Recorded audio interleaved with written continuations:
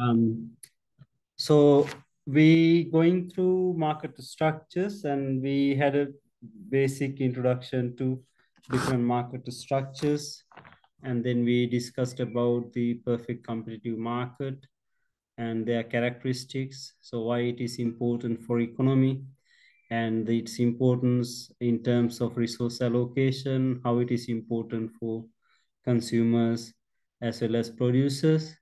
And we try to characterize important elements of competitive markets. We learned there are many buyers, many sellers, and no one can influence on the price of the product. And the price is basically determined by the demand and supply. So which is we call actually like when we call about the price system or the price mechanism or the um, the competitive market, which is an idealistic market, but um, it's always good to have an idea that everyone, it is a kind of a hypothetical market. So in the real world, we won't see perfectly competitive market, but at least we have, you know, the closer the markets which are closer to the perfect competition, though the pure competition is not exist, still we have some near perfect competitive market in the world. So competition is the best organization for a industry. Because it has many advantages for the society, economy, and basically for consumers and producers. So these are the two main economic agents we're talking about. And the competition always ensures better use of resources because a price provides the signal in order to allocate resources, whether to grow rice on a particular land or putting up the building or commercial building in a land is determined by the price. So if something offers a higher price, the particular resource should allocate to that venture which produces or which brings the highest price. So thereby it ensures efficiency in resource allocation. So these are the properties that we discussed in competitive market. Now we have monopolistic competition. So this is the second type of a market structure we're going to discuss today. So at the outset, I wanted to tell you that this is next to the perfect competitive market. So this is the second type of market which is predominate in the industry or in economies after the competitive market. So the monopolistic competitive market is the second largest or the second prominent type of market next to the perfect competition. The important elements that you may need to know about this are to be discussed in later in the discussion. So we know that we have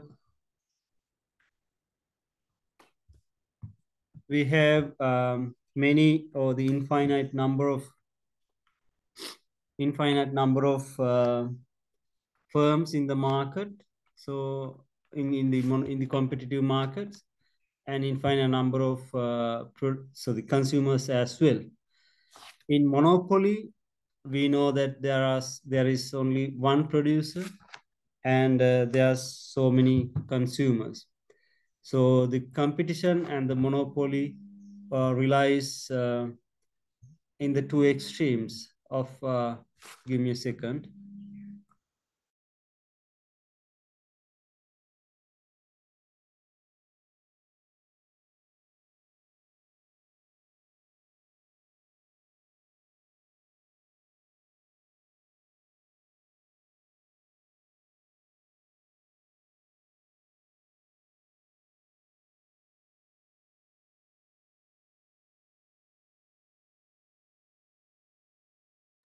Sorry about that, people. So can you still hear me?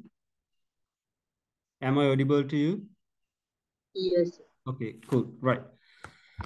Okay, so let's continue our discussion. Sorry about the interruption. Well, when it comes to monopolistic competition, I wanted to emphasize that it lies between competition and the monopoly in the continuum of power exist in the different market structures. So the monopolistic monopoly market has more power to the producer, and the competition has no power to anybody, or the producers has no power. But the monopolistic competition is something like it's a mixture of monopoly and competition. So monopolistic competition hence has the characters of both monopoly and the competitive market. And it, in terms of, the power exists among firms. So firms has certain, power to influence on the price, right? So it has certain power to influence on the price. But because there's many producers or many firms exist in the market, it has, the competitive character as well. So the people would, the firms would compete for marketing or selling their product, but these products are not homogeneous like in the competitive market, so they are differentiated. And also we need to know that there's few barriers to enter to this market. So similar to competitive market, we learn there, when there's a competitive market, anybody or any person or any firm can come into market or can come into industry to start a production. For example, take vegetable. So any farmer or any producer at any time can come into uh, production, vegetable production. Any rice farmer can anytime come into rice production. But in the agriculture as well, I need to emphasize that. So there are kind of a differentiated product exist. For example, suppose strawberries, for instance, and some cut flowers, for instance, like gerbera and sort of plants. So these products are specific, and there are technologies involved. So such products, of course, takes the form of monopolistic competition. And another example is, the bell pepper, which is produced in greenhouse conditions or the net house conditions. So these products are different from the generic product. So the bell pepper, we need specific technology, and we need specific environment, we need specific growing systems, we need a specific climate.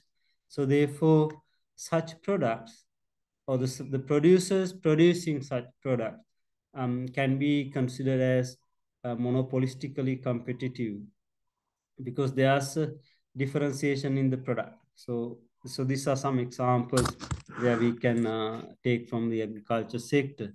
And also, uh, in entering to such production is not easy. So as rice farmer cultivating rice, it's not such is easy to, enter into the strawberry production or enter into the bell pepper production. So because there are barriers to enter.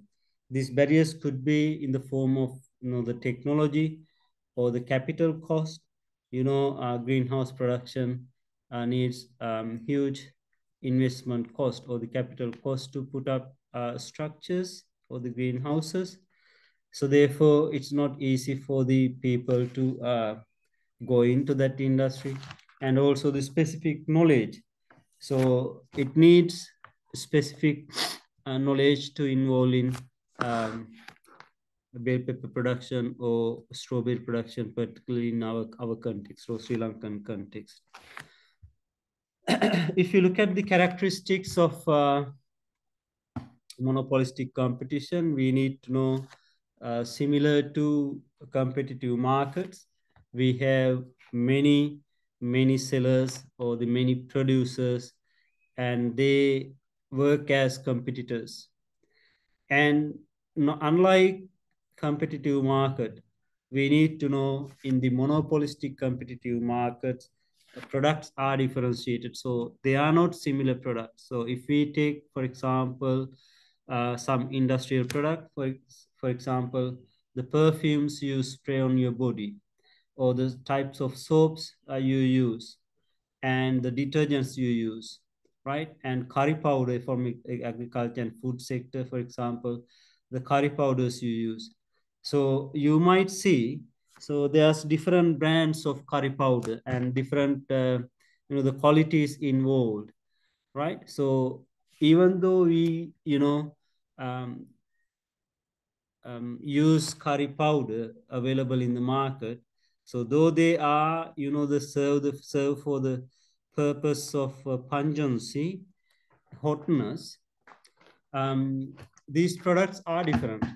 So we know some products are more quality than the others, some products are less quality than the others. So there's a difference in qualities.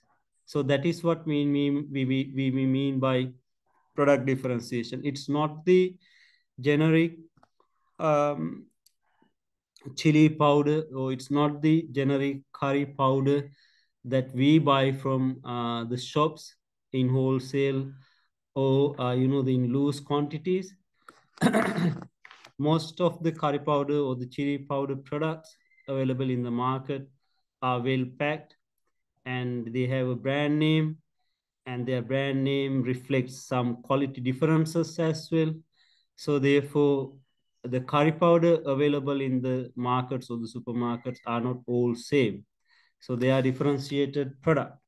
So the prices also we see different in product, right? So you might see so many brands of curry powder and chili powder in the market in different sizes and different products or different brands. Um, so these are examples of agriculture and food sector products which comes from monopolistically competitive market. And basically, these markets have multiple dimensions of competition. So therefore, it is very difficult to analyze. So the farmers or the producers do not only for the do not compete only for the price. So there's competition for many other aspects as well. So there's a quality competition, and there's an advertising competition. So multiple dimensions of competition involved in such monopolistic competitive industries. But compared to or similar to competitive market, we must know that there's no such barriers to enter to this market. So everyone, anytime, can come into industry. For example, if someone of you, wants to process curry powder or chili powder, so it is possible for you to start such a business, right? It is not that difficult to start, but some cases you may have to face a huge capital cost or the sunk cost. Otherwise, in terms of product, that's not a difficult one to handle, right? So when it look into the output, price, and profit of monopolistically competitive markets, um, they have uh, the character of price and the character, so the amount of output and the profit, they behave like a monopoly, right? So monopolists have the ability to control their production, and they have the ability to control the price, and also their ability to control output and the price automatically they get the control to uh, control their automatically they get the ability to control their profits as well. So this is very futuristic in competitive market, sorry, the monopolistic market. And in the monopolistically competitive market as well, you see similar properties of firms' ability to control output, control price, and control profit. We didn't see such a character in competitive market. So the competitors never have the ability to control their output, price, and the profit because everything is determined by the market. So the producer has to sell whatever the amount they have at the market price.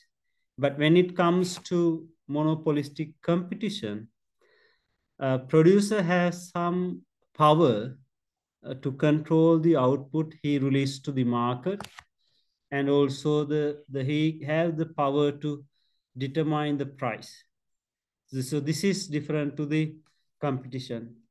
In terms of determining the price, in terms of determining the output, monopolistically competitive firms works like monopolist firms. So they have the ability to maximize profit, and always the marginal cost remains below the price of the price faced by the monopolistically competitive firm. We learn in competitive firm, a marginal cost would equals to the price, but that doesn't happen in the monopolistically competitive market. So I will show you up this using some of the illustrations for you to easily comprehend in the later of this presentation. Um, it is important to know that like perfect competitors, um, in the monopolistic competition as well, in the long run, the profits can, become zero or the normal profit. So, but in the short run, there's large possibility for the firm to control output and the price. And in the long run, with the entry of new firms, the profits declines gradually in the monopolistically competitive markets as well, because when there's, since it is competition also involves, and since there's no barriers for new firms to enter to the production, uh, in the long run, when more firms come into play in the industry, when more firms start production and marketing in a particular industry, um, the prices would definitely go down because consumers face many options. If you recall your memory to this chili powder case or the curry powder case, about 10-15 years ago or about 20 years ago. So did you have the packeted curry powder and chili powder in the markets or the retail shops? If you recall your memory, so if you can remember, so were there such products in the market about 2 decades ago? So when we were child, so I couldn't remember that we had the packeted chili powder, packeted curry powder in the market, but somewhere around 90s, so I can't remember exactly actually 90s or 2000. So during that time, I remember some couple of products came to the market, but later by today, there's many brands of chili powder or curry powder are available in the markets. And also similarly, the types of soaps, and it's not agricultural product, but if you recall your memory on types of soaps we had when we were child, there was only little like Unilever, mostly the Unilever products, but later there were so many other products came into the market. And similarly, you just think about processed meat products, right? So the sausages or something like that. Uh, we haven't had so many brands, but later there are so many product types. Right. Um, it is another important character of monopolistically competitive market where um,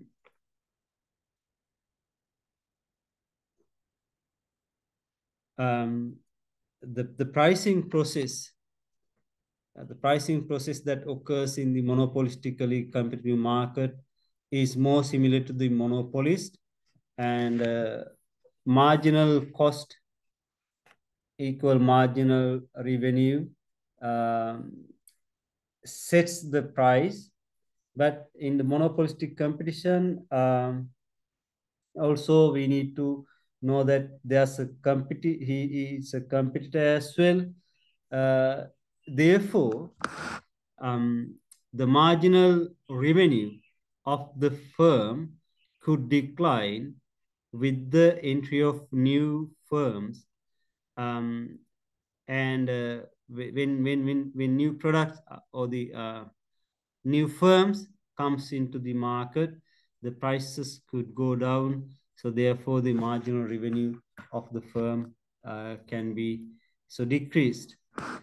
So four basic distinguishing characteristics of monopolistic competition involves, like as we discussed, there are many sellers, differentiated product, and multiple dimensions of competition, and easy entry and exit. So these are the key features of monopolistically competitive market. You need to know there are many sellers or the many firms or many producers.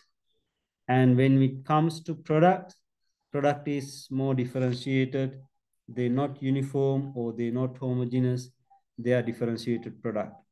And also, the competition is not only involves in the price, it involves in quality, it involves in advertising, and it involves in the cost reduction or various other ways of competition exist in the monopolistically competitive market.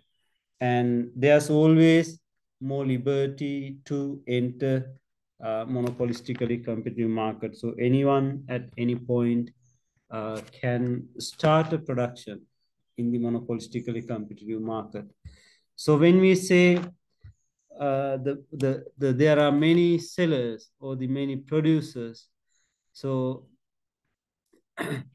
what do you mean by this is important, right? So when there's many sellers, it adds to the competitive character. So it adds to the competition. So more sellers means, or the more producers means, obviously a competition is being created among producers. So there's more producers, and this would lead to more competition. And on the other hand, when there's more producers, it makes firms difficult to form collusions or the uh, what we call the uh, producer or the producer associations, since in the oligopoly we will learn this thing. When there's few producers, there's a high chance to make conglomerates or the associations of them, and these associations would take the power to determine the price. Similar scenarios or similar incidences cannot take place in the monopolistically competitive market, because there's many sellers exist in the monopolistically competitive market.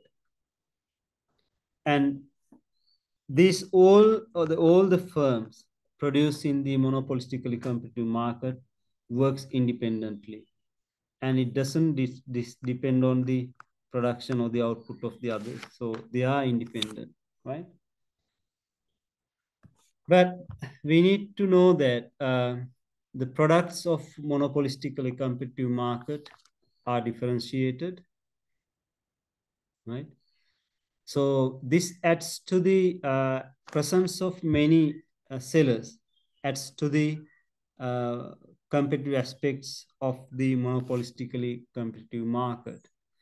And product differentiation, on the other hand, gives monopolistic aspect to the monopolistically competitive market. It's something like this. Like suppose a producer who produces specific type of noodle or specific type of chili powder or specific type of sausage or yogurt. So when this yogurt is non-substitutable, or the when it has many specific characters, they can be worked as monopolist, and they can determine the product, or they can place the product difference to the other available products. It's something like this.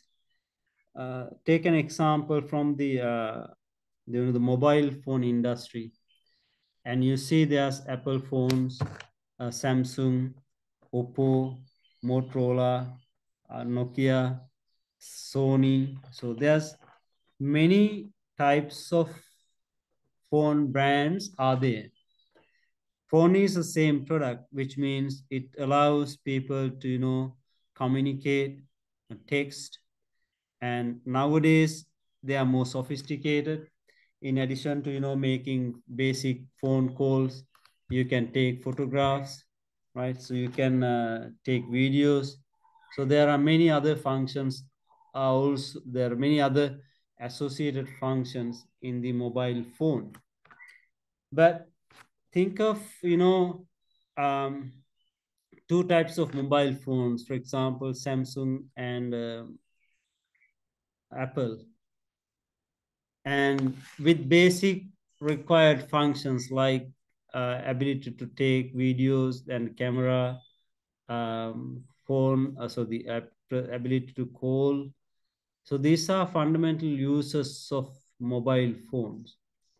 So despite a phone of same generations offers same functionality, their prices are different according to the brand, right? And we know that Apple phones fetch always a higher price compared to the Samsung. Why it is that? It is because of the differentiation of the product. So the Apple product are different to Samsung product. Maybe, whether even though both offers the facilities to video or facilities to take pictures, the picture quality could be different and the battery life could be different, right? And the you know uh, ability to protect personal information could be different. So likewise, services available in Apple phones are very different compared to the similar type of Samsung phone. So this product differentiation leads to differentiations in the prices. And also, apart from the product differentiation, these companies or the producers, um, involves in promoting their product by means of, advertising, and advertising would leads to convince consumers about the particular type of product. So the advertising is the tool. Basically, the monopolistically competitive industry used to convince buyers of products. So they advertising convince buyers about different products and their differences and their qualities. Likewise, advertising always enhances the market share or the amount of buyers who buys a particular product.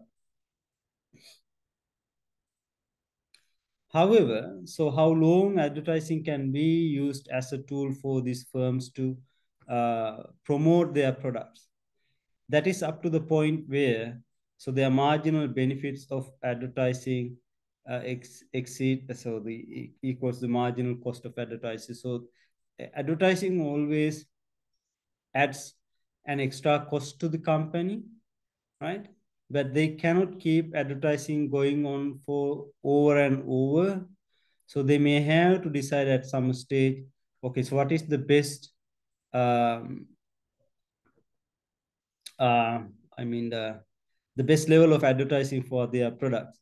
So this is determined by the cost incurred for advertising and the associated returns from advertising. So this both jointly decide the appropriate level of advertising for a product. So we talked about there's multiple dimensions of competition. So these are those dimensions of competition. So the first dimension is the differentiation. So the products are differentiated and different products makes the products of firms competitive. The another dimension is the quality. So the products in the monopolistic and competitive market are perceived to have different qualities. As we discussed, using examples of mobile phones, we know some of the mobile brands are much better in their quality, like Apple phones. So they are much better in their quality. And also another point of competition is the advertising. So advertising involves advertising of promoting products of monopolistically competitive firms would leads to competition among uh, market competition among market participants or the producers. Another type of competition is provision of services. In monopolistically competitive industry, the firms selling products or the services to the customers, on the other hand, involves in offering other services. For example, um, uh, the repairing services or delivering services or maintenance services, something like that.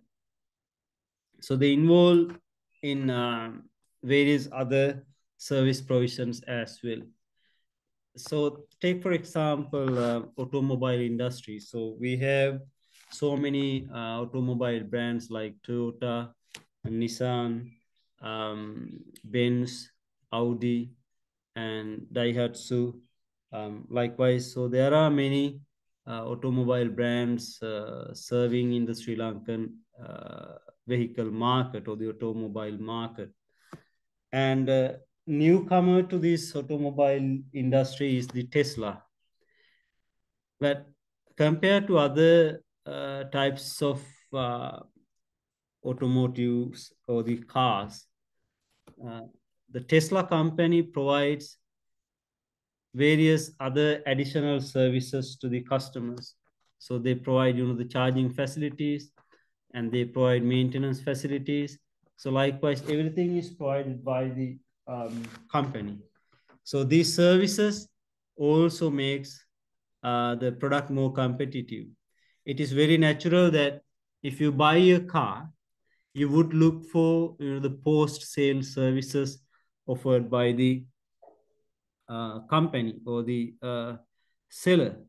If there's more other services are associated with the purchase, you would definitely look for such product. And so think about some electronic items as well. Like if suppose the television, refrigerators, the washing machines, and blenders and grinders, such sort of electronic products. So there are many types of brands available in the market, but the product you buy would depend on the quality of the product, right? So suppose you want to buy a refrigerator, so you would look for the qualities of the refrigerators, so whether they are free of ice, the making, and electricity consumption, and the capacity, and the durability, and also the post sale warranty and other services. Depending on this information, you would decide what particular brand of produce, what particular brand of refrigerator you would buy. So this depend on the different types of services offered by the uh, particular producer. And we noticed that there's limited entry to this type of industry. So anyone at any point can easily enter production in such monopolistically competitive market. So barriers to entry, therefore, always we know that when there's barriers to enter, it prevents the competitive pressure. In monopolistic market, we know there are so many barriers to enter such market. But here in the monopolistically competitive market, since there's no new entry barriers, anyone can easily enter the industry and starts, producing the product and earn a profit by entering to the industry. And unlike monopolistic market, monopolistically competitive market keeps the property of competition by allowing new producers to enter the industry. So when you see, for example, how the profit of the monopolistically competitive firm and profit of a competitive firm occurs. So this simple illustration explains you what's happening uh, to the profit of competitive firm and monopolistically competitive firm. So you will see to the the left-hand side of your slide, um, the profits of monopolistically competitive firm, and the right-hand side illustrates the profit of a competitive firm. And you see here, we know that the profit is the condition for profit maximization is the point where the marginal cost equals the marginal revenue. And at the point where marginal cost curve intersects with the marginal revenue, the respective output level is the output which maximizes the profit for the firm. In the first diagram, hence, the marginal cost equals marginal revenue at output level 1, Q1. Q1 is the output level where the marginal cost equals the marginal revenue.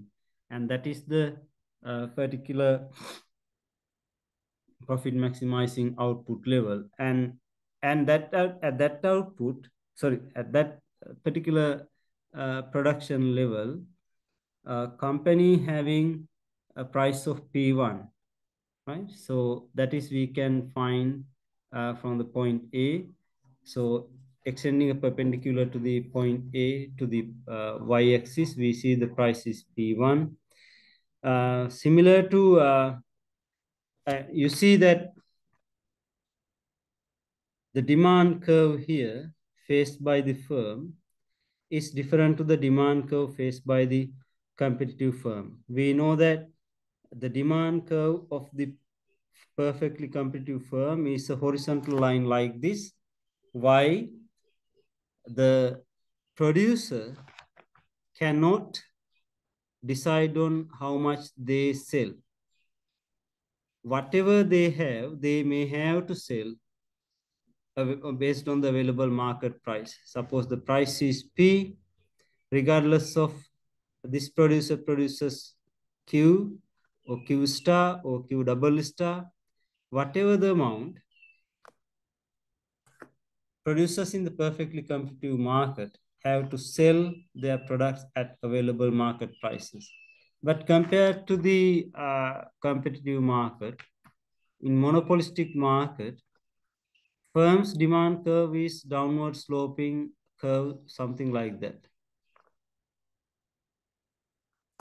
It's a downward sloping curve, but the demand curve of the competitive firm is a flat one, something like that. It's a flat one, but here it's downward sloping. So what does this indicate? If the company, so this indicates that based on uh, the market, based on the characteristics of the monopolistically competitive market, firm can decide the price and the quantity. If firm wants to, increase the price, so the firm can reduce the quantity. And if firm wants to decrease the price, firm can increase the quantity. Likewise, by the operation of changing price and quantity, monopolistically competitive firm has the liberty to change the price in the short run, right? So here, this highlighted area shows the profit. Why? We know that when price is P1, this firm sells this much, which is Q1, right? So this is the demand curve. And when the price is P1, the firm's demand is Q1, and it is also the profit maximizing point, since marginal revenue of the product equals the marginal cost. Therefore, firm would sell Q1 amount at P1 price. But when it comes to the cost of production, here this average total cost curve, the curve of this light blue, illustrates how the cost of producing a unit varies with increasing output levels. Somewhere here, when the cost is this much,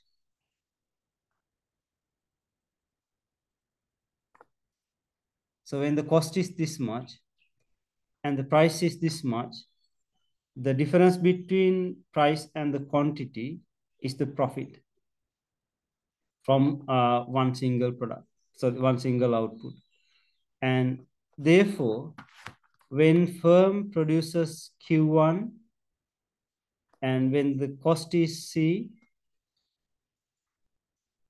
this lower part of the rectangle shows the cost of the product, and upper part of the colored rectangle shows the profit. Why? So this is the cost and this is the revenue. So the revenue minus cost is the profit. Profit is here.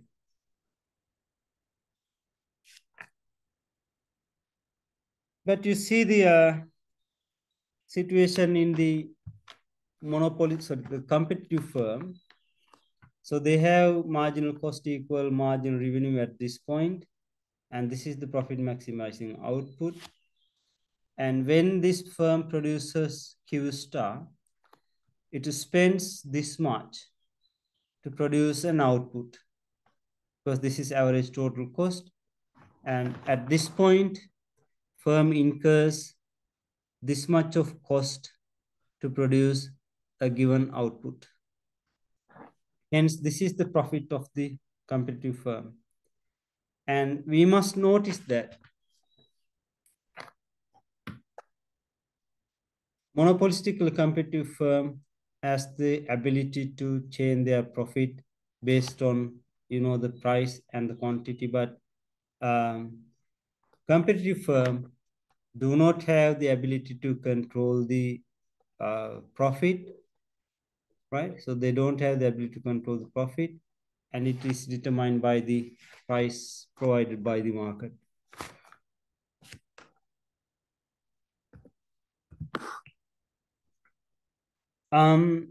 Monopolistic. So this illustration shows you loss making in the perfect, so the monopolistically competitive firm, right?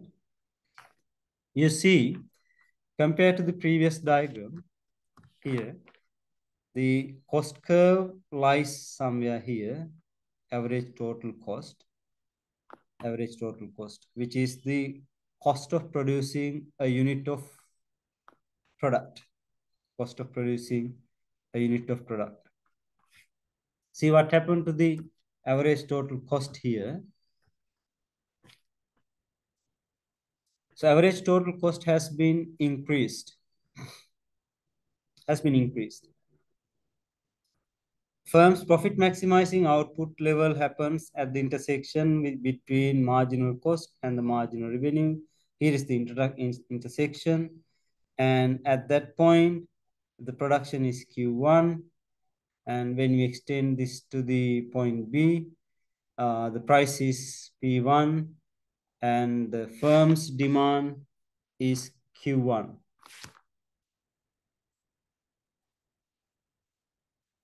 Firm's demand is Q1. And since the cost of production has been increased,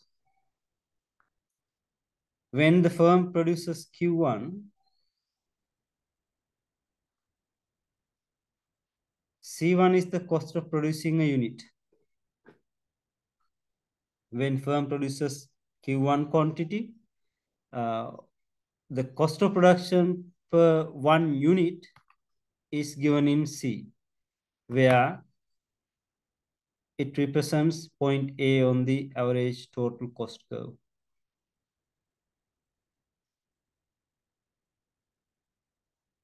Right? It's the point with here in the on the average total cost curve. So this is the price firm receives, but here is the cost firm incurs, and this is the output firm produces or sell. Hence, this area shaded in light blue represents the loss to the firm. Here the cost is higher than the price. So the difference is the extra cost of producing a unit, and firm produces Q1 unit, and this difference multiplied by Q provides the firms whether the firm is losing or profiting. So if you can understand, can you please tell me what are the possible reasons for monopolistically competitive firms average cost to be increased? What sort of factors could affect on raising the average total cost of monopolistic competitive firms? Examples?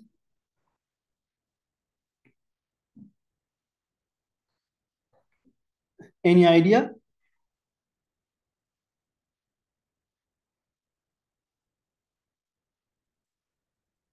Hello? Are you there? Yes, sir. Yeah. Yes, sir. Yes. So any idea why the cost could increase in the monopolistically competitive firms? What could be the reason? So when considered, Yeah. Yes, one of you can answer.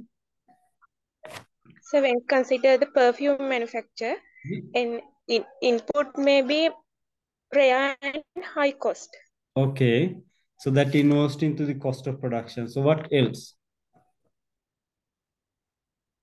Cost Exchange of rate materials to changes in the exchange rate can increase the cost of production, and the material cost can increase the cost of production, right? So these all involves in the competitive firms as well. So the material cost, the exchange rate cost, interest rate, so they all adds to the cost of production.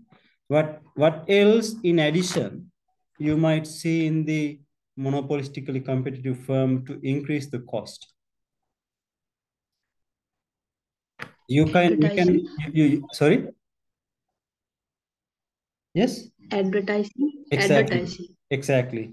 So that's the point actually. So in all the firms operates in any industry, irrespective of monopolistic competition, competitive industry or monopolist industry, whatever the industry, all the industries have cost of production. So this involves, the material cost and, the labor cost, right? And the operational cost and the cost of supplies like electricity, telecommunication, and management cost, right? So these all are involved in the production cost, irrespective of the type of industry, right? Irrespective of whether the industry is a perfect competitive one or monopolistic one or oligopoly or monopoly industry, these costs are common. What is different in the monopolistically competitive firm is there's some extra cost coming into the picture, that is the advertising cost, right? So the firms operating in the monopolistically competitive industry tries to promote their products using advertisements. Therefore, advertisement cost adds to the cost of production.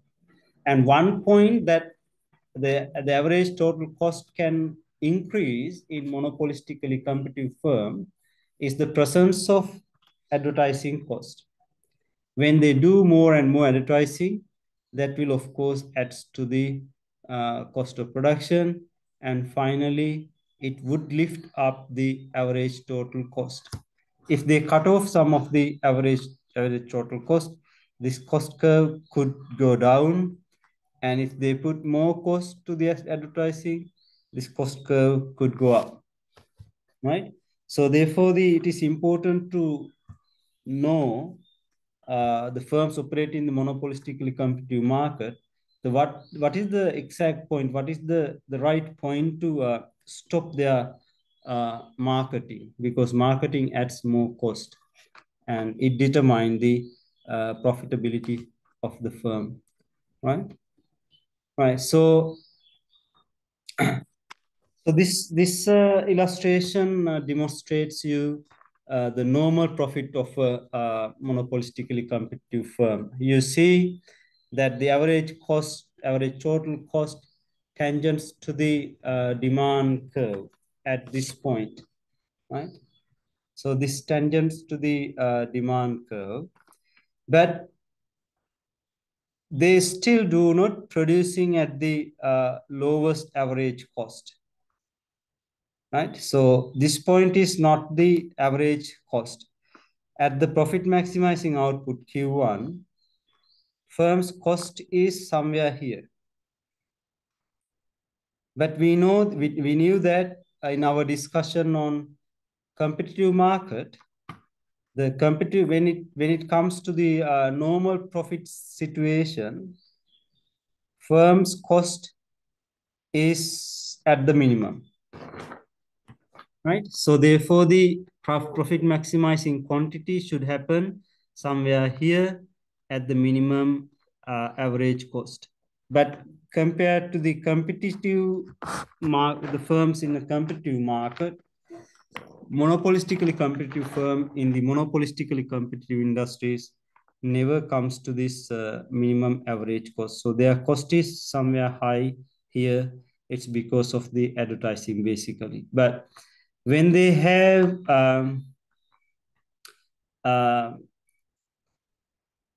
cost equals to the price.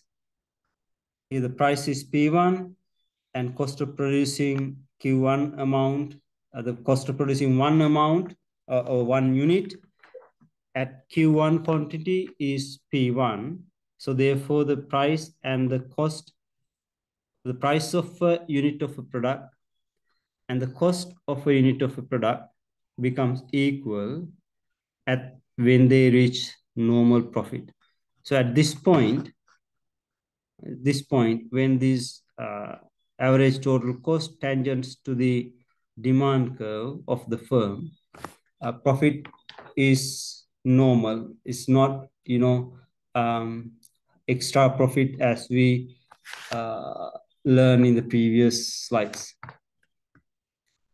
So now look at here what happens with the entry of new firms.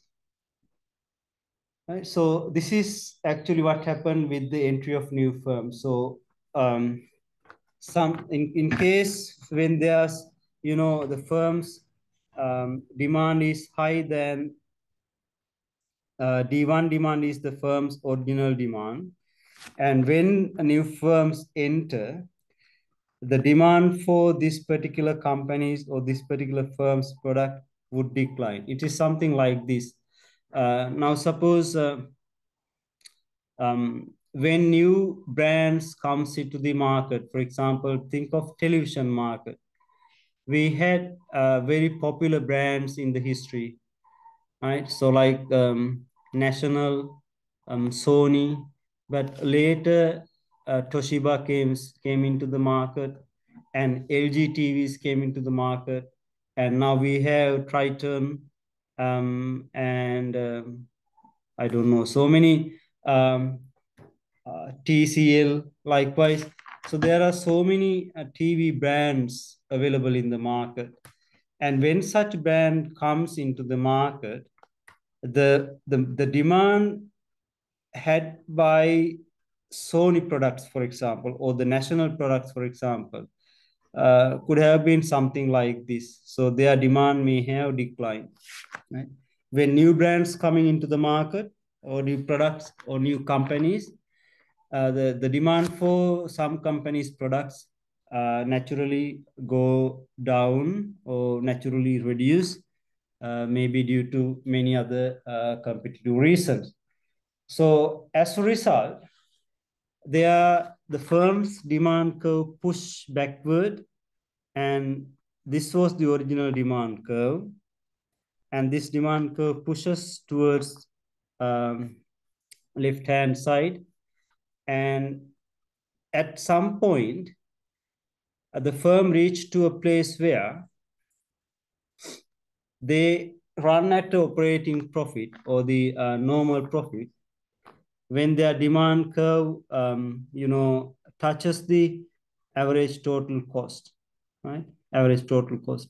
So if their demand goes further down, suppose their demand curve lies somewhere here, at that point, their price they receive are much lower than the cost they incurred in producing.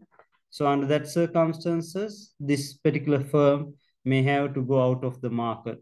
So that would have been what happened to some of the TV products. So do we have national TVs so far? National brand, which is a very popular brand before, and Sanyo TV, National TV. So do we have those products now?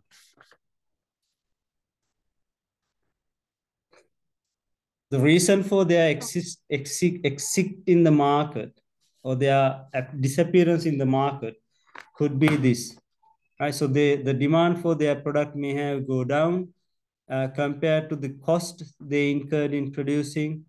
The price they received for their products could have been very low.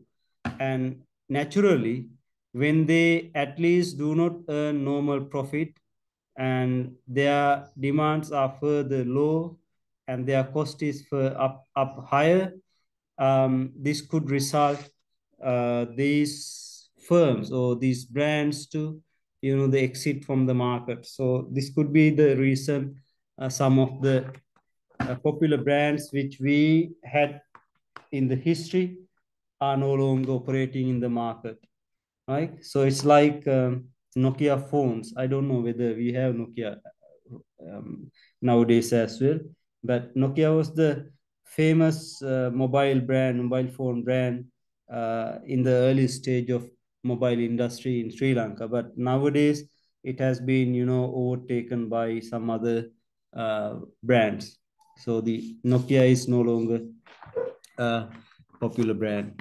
So likewise, when new firms or the new products enters the market, it makes a competition to the existing market, existing firms, and when the competition is intense, some of the brands would fail to produce at the least cost, and they might incur losses. So result would be ejection from the industry. So they may have to go out of the industry because they can't exist producing in the existing market as long as they do not earn at least a normal profit. So at the equilibrium, particularly in the long run, the firms in the monopolistically competitive market also ends up with zero profit. So as I explained you, many firms enter the industry, and as a result, it makes a competition to existing industries, and they have to put their prices down to uh, compete with other firms, and they can go furthest until the cost of production equals the price. So if the prices fall further below the cost of production, such firms would exit from the industry because they cannot commit further production. So if you think of some of agricultural the products, right? So in the history, we had so many rice millers, but nowadays I'm just talking about the rice milling industry, not the whole rice industry. I just talking about the rice milling industry. We had so many rice millers, the small scale, medium scale, and large scale rice millers. But now, with the emergence of branded rice, right? Branded rice. Some of, not actually some, most of the small and medium scale rice millers have shut down their rice mills because they couldn't compete with the competition put upon by the large scale millers, because they can't compete with the quality, they can't compete with the technology, and because of various other reasons, the small and medium millers could not have been able to sustain in the competition.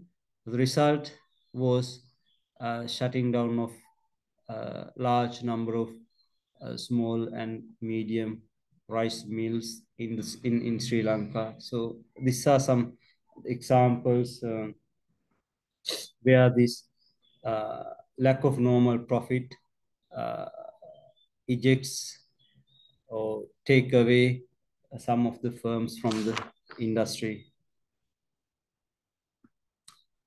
Right. So this particular figure presents you what is mean by this normal profit in the monopolistically competitive industry, and you see that um, marginal revenue and marginal cost intersection sets the profit maximizing output, that is QM, and it is the output at normal profit because this average total cost curve tangents to the demand curve.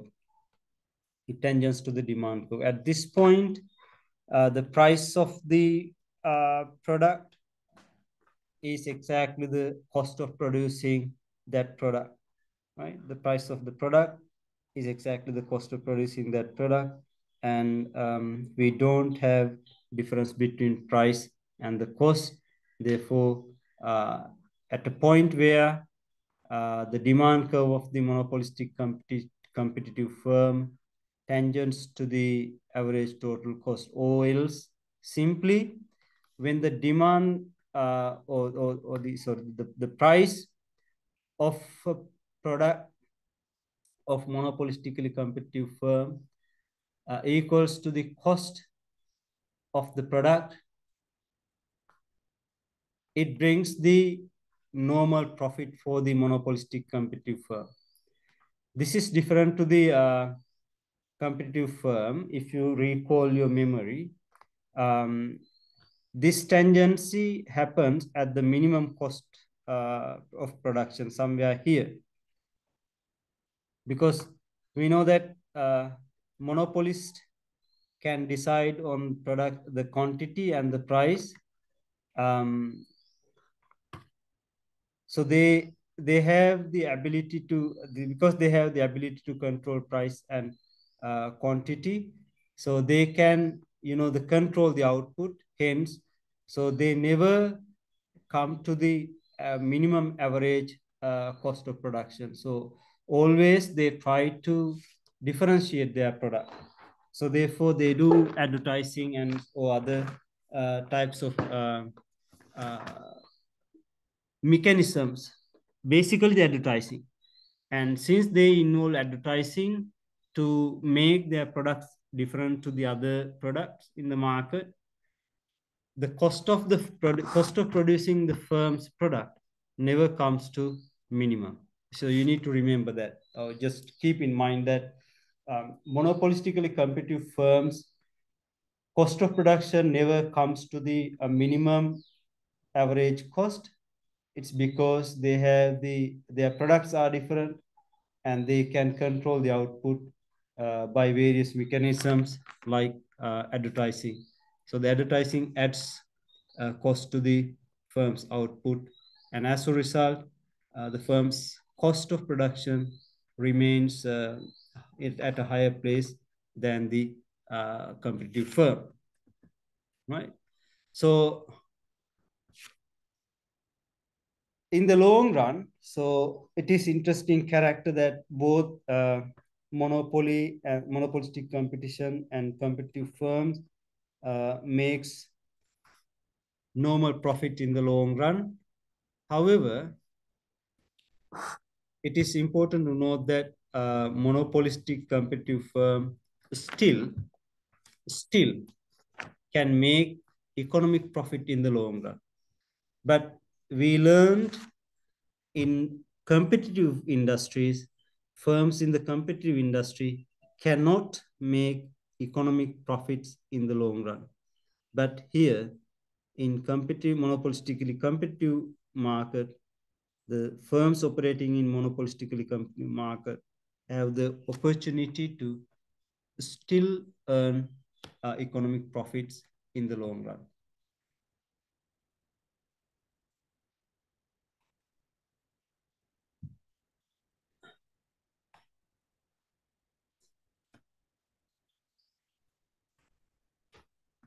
Right. So you just see this illustration, and I will explain, or I try to compare between monopolistic competition and the perfect competition in terms of long run economic profits.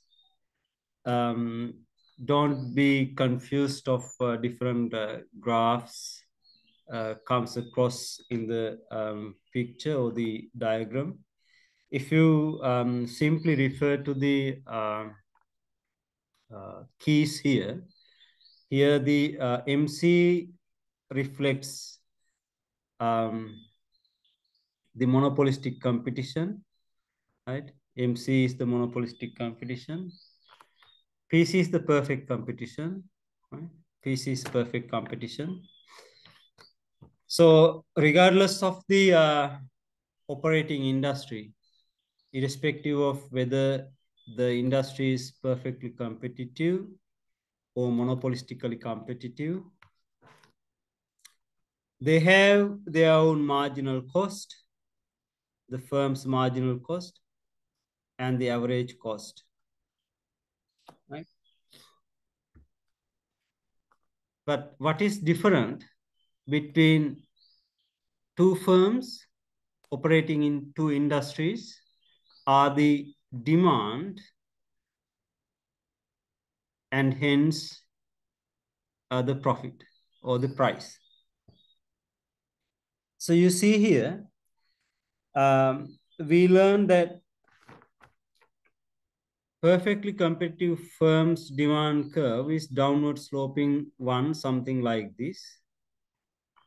And its marginal revenue is this, because we know the revenue of the firm is the demand multiplied by the price, and marginal revenue is the derivative of the revenue, right? So derivative of the revenue. Hence, marginal revenue is a slope more steeper, but below the demand curve of the firm. So this is the marginal revenue of the monopolistically competitive firm, right? And here, firm operates in the competitive industry, faces a horizontal demand curve. Horizontal demand curve. Firm's demand curve is horizontal because whatever the quantity a firm has to sell according to the market price, right? PPC is the market price faced by the perfectly competitive firm, and it is the market price. So this firm operates in the competitive market, has to offer the product to sell at available market prices. This is something like this. Suppose a rice producer. Since the rice producer cannot determine on the market price, irrespective of the producer produces 1,000 kilograms or 2,000 or 10,000 or 100,000, whatever the amount they produce, they had to sell according to the available market price. Nowadays, the price of wet rice is around 105 rupees. So that is the price that every farmer have to sell their product. So therefore, irrespective of whether the farmer produces 1,000 or 2,000 or 10,000, so they have to sell at the given price. If the price is 110 rupees, every farmer, every producer have to sell at that price, right? So that is why the firm's demand curve is a horizontal curve like that. And we knew that the marginal revenue of the perfectly competitive firm is also the demand curve, right? It is also the demand curve because marginal revenue is the price. We knew that, right? Marginal revenue is the price, which is the first derivative of the revenue curve. And so when we analyze this, you might see perfectly competitive firms' normal profit exit at QPC. So this is the point where the amount of production, amount of output, where competitive firm earns normal profit. Why? At this output, firm's cost of production has reached the minimum, and it also equals to the price or the marginal revenue of the product. So therefore, this is the point where normal profit happens in the competitive firm. So look at the quantity of monopolistically competitive firm, right? So monopolistically competitive firm reaches the normal profit when their demand curve touches the average total cost curve. And here it is that point, and they never come to the minimum cost level.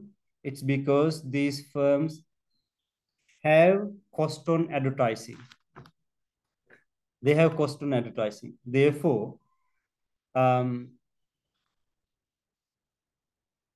cost of producing one unit always higher than cost of producing one unit in the competitive firm. And on the other hand, since they have monopolistic character, so they can decide on the higher price, and they reduce the amount of output as well. So at the normal profit, or the where the cost equals to the price, the output produced by the monopolistically competitive firm remains below the output produced by the perfectly competitive firm. So you see that they have still higher price than the perfectly competitive firm's price.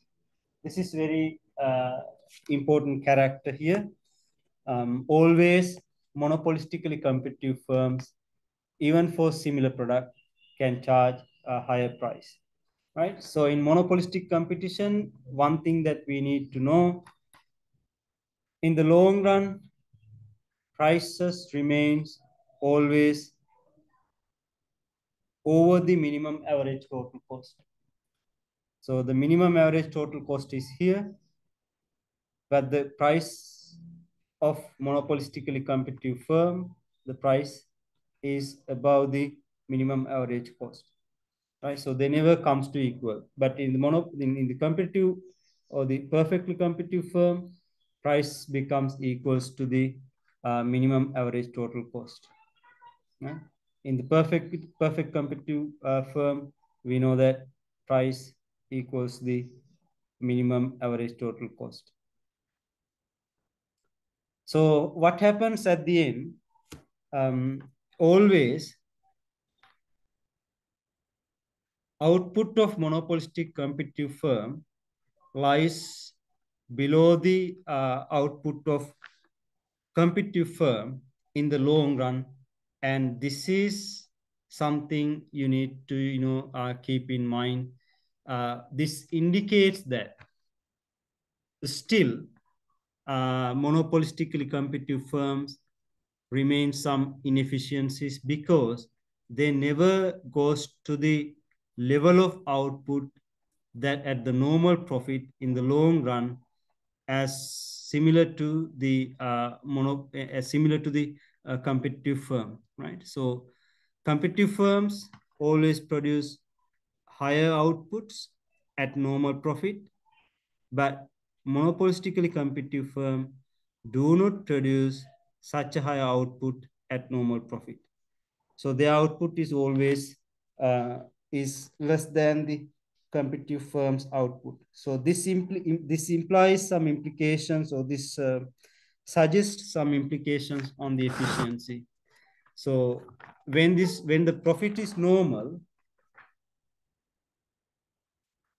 monopolistically competitive firms produces a low amount of output compared to the competitive firms, which indicates that there are certain inefficiencies, because when it is normal profit, that is the ever possible lowest average cost a firm produces, and that's the maximum output that the firm can produce at the lowest cost.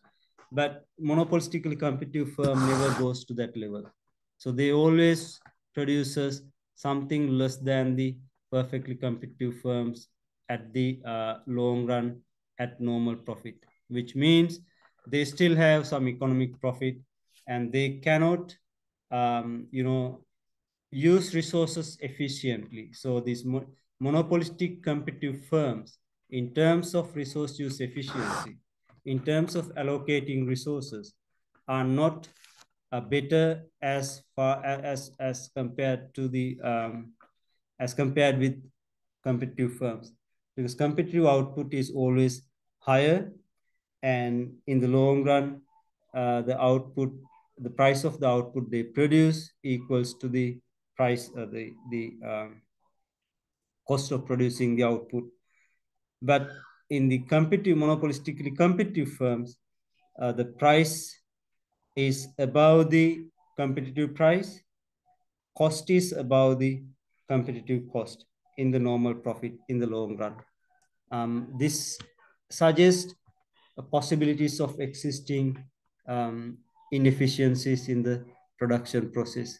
And this is particularly relevant because these firms have advertising costs. So that's why these firms always have higher cost. Right.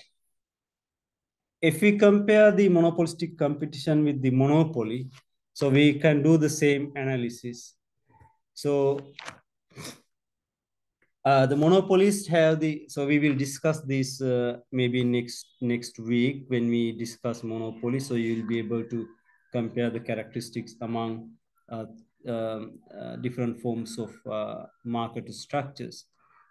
In the monopolistically competitive firm is similar to monopoly in terms of their ability to make economic profits in the long run, right? In monopoly, we know, we will learn there are barriers to enter, right? Barriers to enter. And similarly, in monopolistically competitive firm,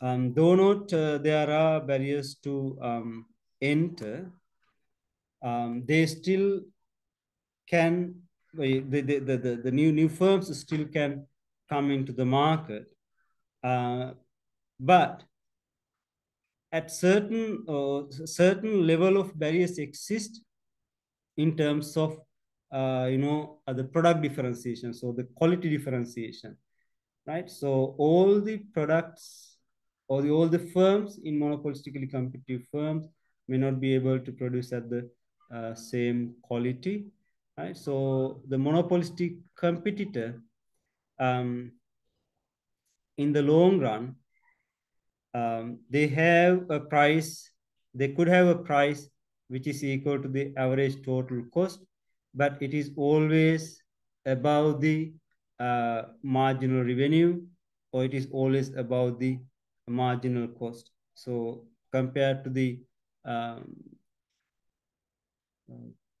perfectly competitive firms, so if you recall, they have in the long run, when the profit is normal, the price was equal to the average total cost, marginal cost equal to the average total cost, and marginal revenue also equal to the average total cost. So here is an example. So if you recall, this is the price of the perfectly competitive firm, and it is equal to the average total cost, right? And it is equal to the marginal cost, and also it is equal to the marginal revenue. Marginal revenue is the demand curve of the perfectly competitive firm. So you see that this demand curve of the competitive firm intersects marginal cost, average total cost, and the price, everything at one point. Everything at one point.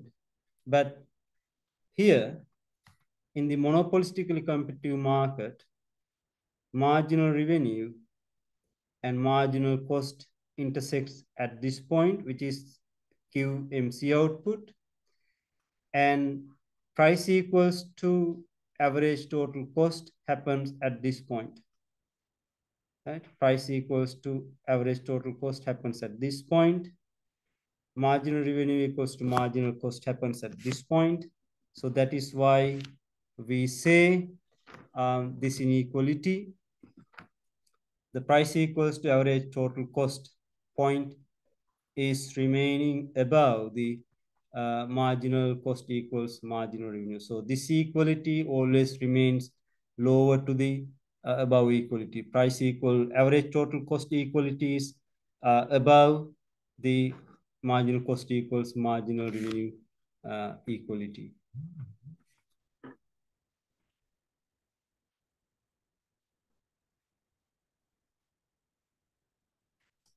And when we consider the advertising, we know that in the perfectly competitive firms, there's no incentive to advertise because all products are identical. But in monopolistic competition, there's incentive for advertising. As much as they advertise, they will be able to the differentiate their product and gain a higher volume of sale for the products of monopolistically competitive market. So the reason for advertising in the monopolistically competitive market is to increase the demand. So you see when you sit in front of a television, see what sort of advertisements are going on for what products. So this all makes, or this all tries to make product differentiation in the market, in the minds of consumers, right? In the minds of consumers. So all the firms tries to place their products difference to other competitive firms in the mind of uh, consumers. So this is not very common in agriculture, but there are some instances we see monopolistic competition, particularly the products like the sausages, products like yogurt, and products like cheese and biscuits, for example. So these are some of the products which operates in monopolistically competitive market. So these and ice creams, for example, the producers of these products tries to make many advertisements to differentiate the products from their competitor. So that's why when you sit on front of sit in front of the television, you will see even the product is similar, the same. Like ice cream is ice cream, but the different firms advertises these products differently. And when you consider ice creams, it also has many varieties. So the flavored ice creams, right? Pure vanilla ice cream, chocolate ice cream, likewise. So still you see some differences and quality differences as well. So when you see ice creams, you in your mind as well, by experience, perhaps you have certain the registered brands in your mind. So you have a preference to some of the ice cream brands compared to the others. So therefore, such products are different in the market, and this differentiation creates in terms of advertising. The firms operates in the perfect monopolistically competitive market always involves advertising, and therefore there's a cost for it. Advertising always increases the average total cost. So that is why, so we see here, they even in the long run, at point where the firms operate at normal profit, the average cost doesn't come into the minimum in the monopolistically competitive market. The average cost is higher in the monopolistically competitive market. It is because mainly the advertising expenses. So there's advertising cost, and advertising cost increases average total cost of monopolistically competitive market. And there's non-price competition in the monopolistically competitive market as well. It is because they try to, the monopolistically competitive firms tries to position their products differently to the rival's product. And this differentiation creates, some the brands. It inculcates some, the qualities among the in the consumer's mind. To recognize that the products are not similar or not same, right? So advertising, for example, makes to differentiate product. So in your mind, you may have an experience or intrusion that uh, Elephant House ice cream are better than, Cargill's, or Cargill's ice creams are better than Elephant House or something like that. This is the image that was created by the experience, and it is also by the advertisement. So the ice cream is ice cream, but you differentiate between the rivals product, and you differentiate different qualities of the product, so that you differentiate one ice cream offered by the firms different to the other ice cream offered by another firm. So this is the non-price competition. So even at the same price, uh, firms offers different product. Right. So how this differentiation creates in the mind of consumers, it's by quality, or it may be by reliability, color, different styles, different features, the product packaging, product deliveries, and the terms and conditions of purchase, and by offering warranties or the guarantees, and location they offer the product, on the availability or the frequency of availability, or likewise many features adds to the product of uh, perfectly competitive products offered by firms in the monopolistically competitive market, right? So, for example, you think that some companies, for example, if you're going to buy a refrigerator, some companies offers, the home delivery services. So these are extra features added to the product, and so the product is different now. Even the fridge there are many brands of fridge. Some brands offer you home delivery services, or some brands offer you, the warranties, or some brands offer you guarantees. So likewise, or the different periods of guarantees. When someone offers you 1 year, other product maybe offers you 2 years warranty. Likewise, this is how the differentiation created in the minds of consumer, right? So therefore, ultimately, advertising occurs in the monopolistically competitive market, establishes brands in the name of consumers. So it is not a simple, the homogeneous product. It's a differentiated product, and it's a branded product. So the advertising, therefore, shift the demand curve of firms operating in monopolistically competitive industry to the right hand side, and it makes more inelastic. So therefore, always why firms in the monopolistically competitive industry involves in advertising, the reason is they try to shift their demand curve. They try to increase the demand for their products in the market, right? So, and in the meantime, advertising increases the average total cost, and it more curvature. Right. So a simple question for you to think of or reflect on: does advertising help or hurt society? Right. So there is a sense of trust in buying brands, we know.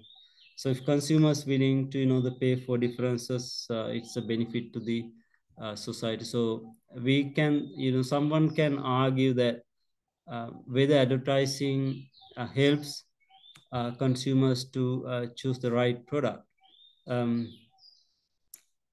It's not always true, but in most cases it's true. Some of the products advertising provides consumers more information about about the product they choose and the qualities embed in such product. So this helps consumers to figure out differences, and if the consumers happy with the difference offers by some of the firms, of course it's a benefit to the society. So this is what actually happens when advertising goes on. So the advertising helps firms to shift their firm's demand curve to the right and to make it more elastic. So just look at the slope of the demand curve. So compared to the slope of this demand curve is more inelastic. So it is less, it's more slope compared to this, which means it is becoming less elastic. So which means the percentage change of quantity with respect to percentage change in price is very low. So that is the nature. So this indicates that when making advertisements, or when advertising, companies tries to uh, make a a picture in the consumer's mind as their product is the best product, right? So if every consumer prefers and assume and believe the product offered by one company is the best product, what eventually happen, all the consumers moves to buy the product, the respective or the particular product offered by that company only. Now it's like something like this. Now suppose the advertising leads to create in mind among people or the consumers, Sony TVs are the best TVs. So eventually there will be many Sony television consumers or users compared to the other brands.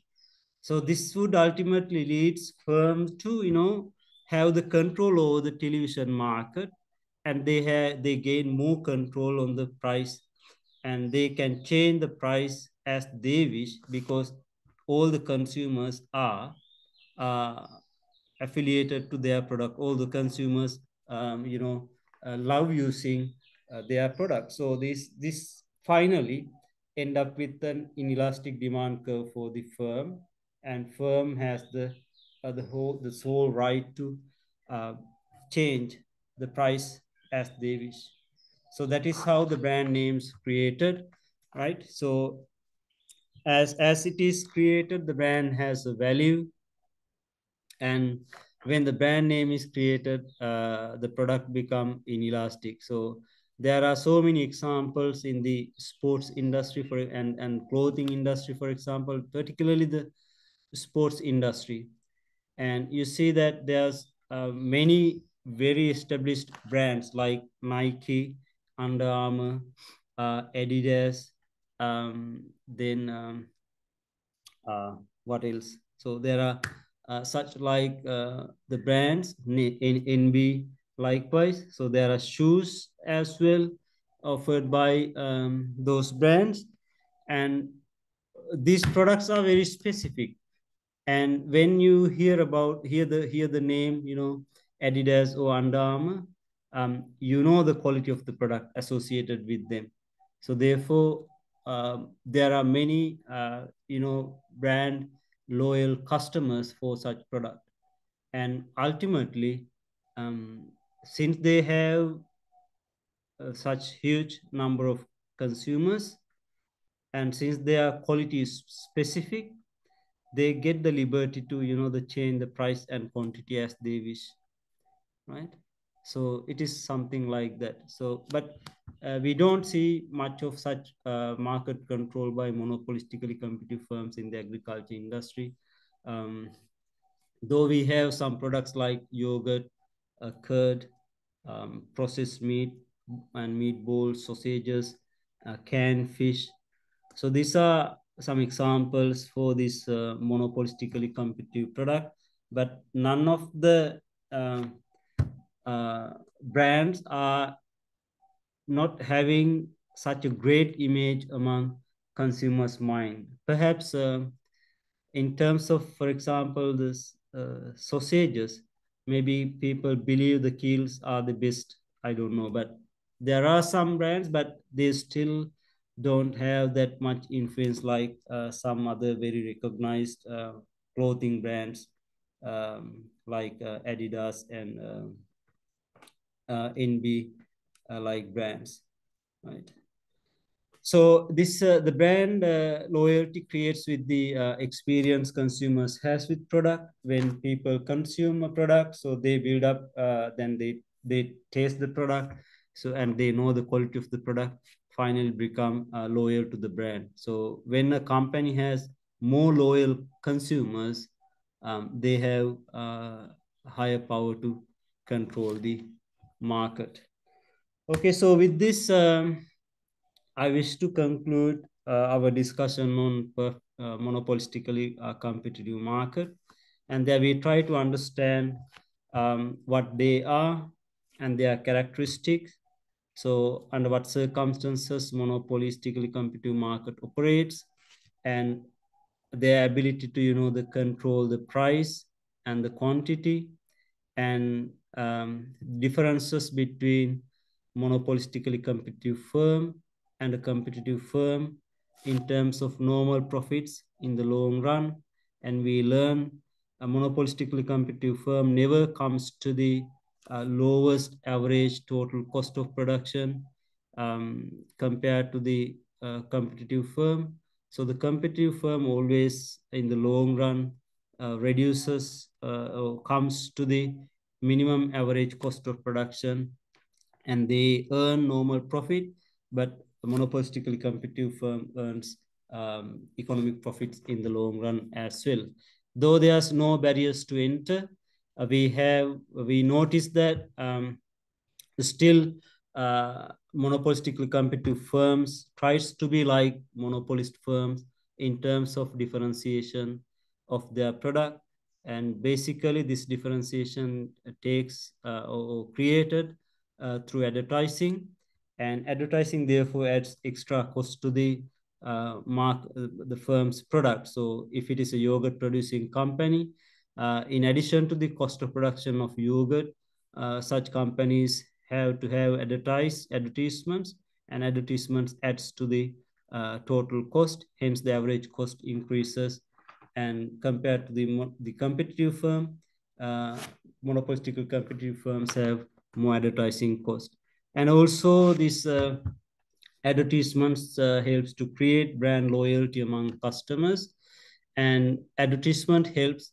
firms to push their demand curve up and more inelastic, finally until they get a large portion of customers as their loyal customers.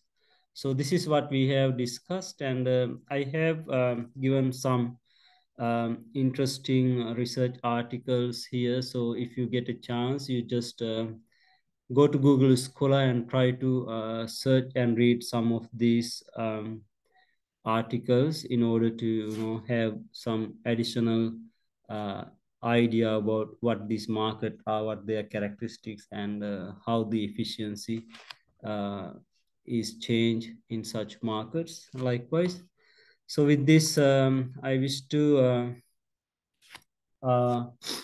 conclude today. So, okay, so there's a message asking, can you upload PPT and recordings via Limus? Yeah, so I will try to upload the presentation and the recording. Actually, I tried to upload last time recording, but because of the capacity issues, I couldn't do that. I will try to find an alternative mechanism. Perhaps I can upload that to a YouTube channel, and I will send the link. So, however, I will try to figure out a mechanism to upload recordings to, and also I will upload presentations of last week and this week. Okay, sorry, not last week. So last week, so we couldn't meet last week. I wish to have an additional time with you at some stage. So I will talk to Amir to have extra time for our class that we missed last week.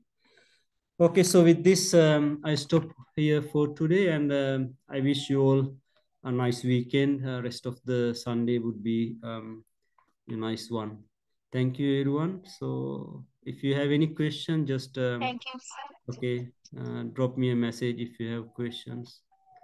Okay, thank you. Thank you very much, sir. Thank you, sir. Okay, thank you. Bye.